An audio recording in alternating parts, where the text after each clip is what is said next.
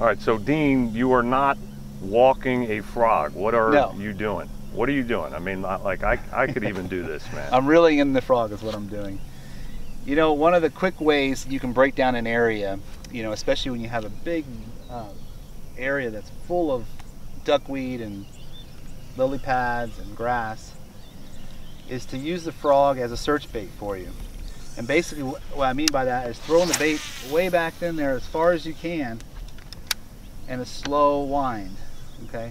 Now you can sit there and work the frog, but it'll take you 3 minutes to work it to get it all the way back. But all we're trying to do right now is to locate them.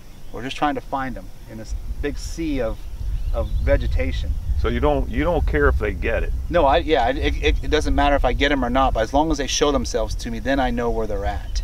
So what you can break down an area in half the time if you were, you know, working the bait slowly. And it's a lot like a kick and toad type thing, presentation, when you're throwing it over, you know, matted vegetation and just winding it on top of the surface. It's no different than this. The only thing is we don't have any kicking legs on here, but it doesn't matter because the frog is sitting lower and it's pushing more water. So it's causing an even bigger disturbance on the water, you know, underneath the water. Okay. And that's exactly what you want to break down an area this big. All right, so say you're you know, on this retrieve, a fish comes and slashes at the bait. Yes. Do you care, or do you need 2 or 3 of those before you're going to say, okay, I'm going to fish here for real? That depends. If I'm in tournament mode, it's a tournament situation, I will stop, power pole down, and then work the area real slow.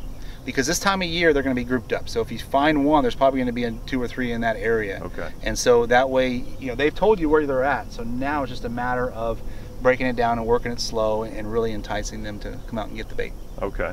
So if it wasn't a tournament, you would kind of look for more action? Is that what you're saying? Or yes, no? Because you want to, I mean, there could be, you know, 15 of these bays.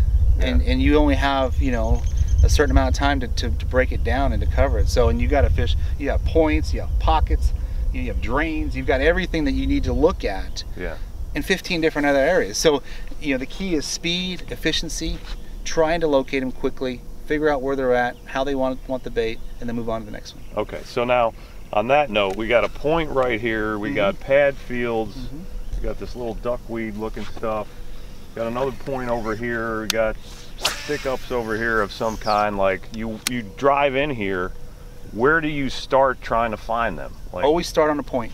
Always start on a point. Yeah, points are always good. Points are ambush points for the bass, and there's always they have to go by there at some point. Either they want to get to the back of the packet. That's like 3 times he used the word point, not referring to an actual point.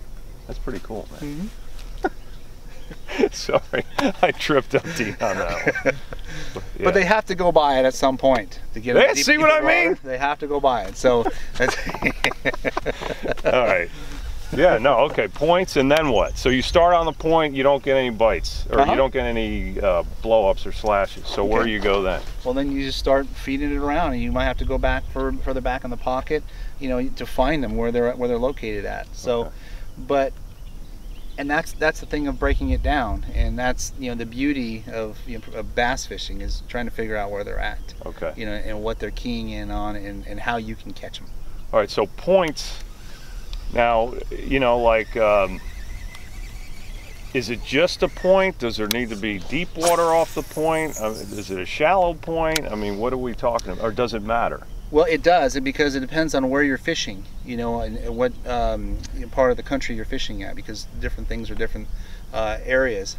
This is predominantly flat, okay? So we're in 2.5 feet of water here. You can imagine 200 yards that way, you know, it's probably a foot. Yeah. So you have this big expanse, and it only changes a foot, you know, 1 foot in depth.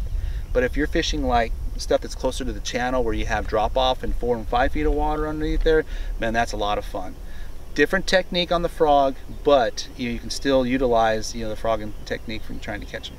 Okay, so it's you are looking for a little depth, is what I'm hearing. Yes. Okay.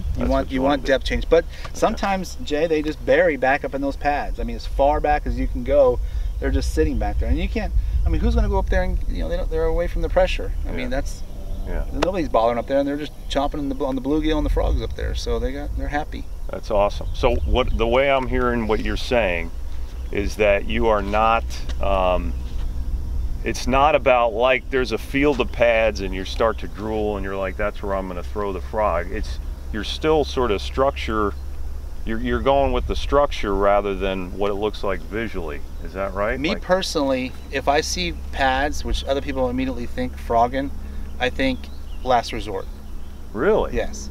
Last resort? Last resort. Why? I would rather catch them in the open off of isolated cover or sparse vegetation than pads. So it's landing the fish, is that what you're talking about? I want the fish to not have any obstruction when he goes and gets the bait.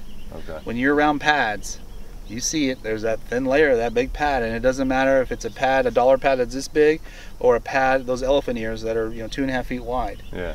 They've got to break through it, and they got to get your bait. And so, for me, it's a low percentage hookup ratio when you're fishing the pads. We build great frogs that work well in the pads, work exceptionally well, but there's always the chance of them, hitting the corner of the leaf of the ear of the pad and missing the trajectory of their determined to get the bait, and they miss it. Whereas when I'm fishing open water, little patches of grass, man, there's nothing there and they grab it. And that's why I'm so successful at catching them on a frog when there isn't even a frog bite, because I'm able to throw it around cover that's not traditionally called frog water. Yeah.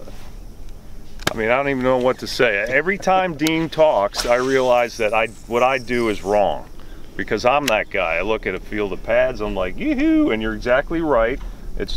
They don't get them a lot of the time. I mean, they just don't. You got to understand, I'm in a competitive atmosphere. Tournament fishing. If you're out there with your buddies, the heck, let's go to the pad field. But we still want to catch the fish, though. Well, that's what I'm saying. Is that Dean showed us how to work a frog. I do that wrong. He's telling me where to fish. I do, telling us where to fish. I do that. I mean, it's like, I feel like jumping off this boat right now. I'm a little embarrassed. I'm actually angry at myself right now. I don't know if you feel that way, but I hope not, because then you've been doing it right. All right, Dean, thanks a bunch, man. You're welcome, Jay. Anytime. Yeah.